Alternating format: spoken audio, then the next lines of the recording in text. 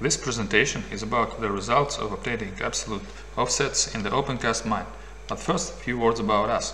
We are the Department of Surveying, Geodesy and GIS, working at the Perm Polytechnic University. We are located in the Urals of the city of Perm, Russia.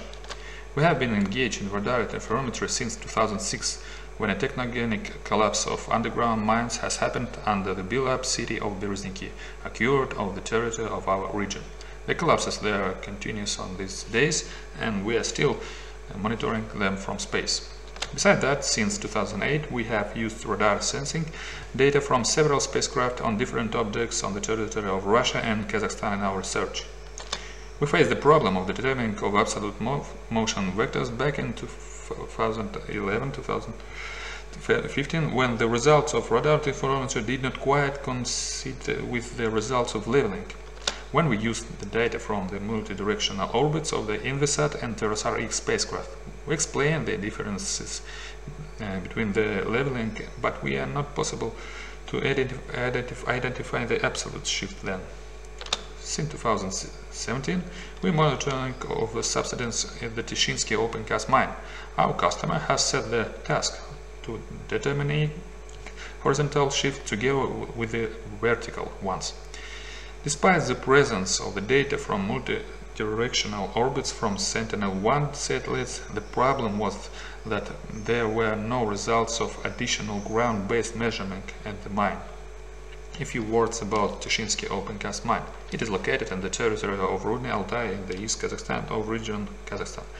It produced non-ferrous metals. The deposits is located at the Tishinsky ore deposits and has been explored to the depth up to 1,300 meters. The development of the field carried out in joint methods, open pit and underground development. At the moment there is only mining by the mine methods under the Opencast, development of which is completed. In turn, there are active vertical mines and structures located near the Opencast area. In this regard, the development of Tishinsky field is resulting underground voids causes deformation of the masses, and as a result, the displacement of the Earth's surface at Opencast. Therefore, monitoring of the deformation processes in the territory of Tishinsky Opencast is an important task that ensure safe and continuous development. The Sentinel-1A and Sentinel-1B radar data was produced in the Gamma software. As you know, to determine the spatial coordinates of the point you need at least 3 vectors. In this case we had only 2. When to solve the problem of determining of the absolute movements in the Opencast, the third vector was the normal to the Opencast board. The orbits of the Sentinel-1A and Sentinel-1B satellites are multidirectional. Sentinel-1A takes pictures in the easterly inclined direction moving to the north, and Sentinel-1B in the west moving to the south.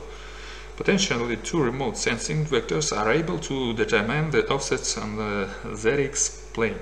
I mean subsidence and horizontal offsets along the x-axis. To determine the horizontal displacement in ZX plane, it is necessary to determine the projection of the angles of the inclinations on the ZX plane. Next, it was necessary to determine the displacement on the plane using trigonometric dependencies.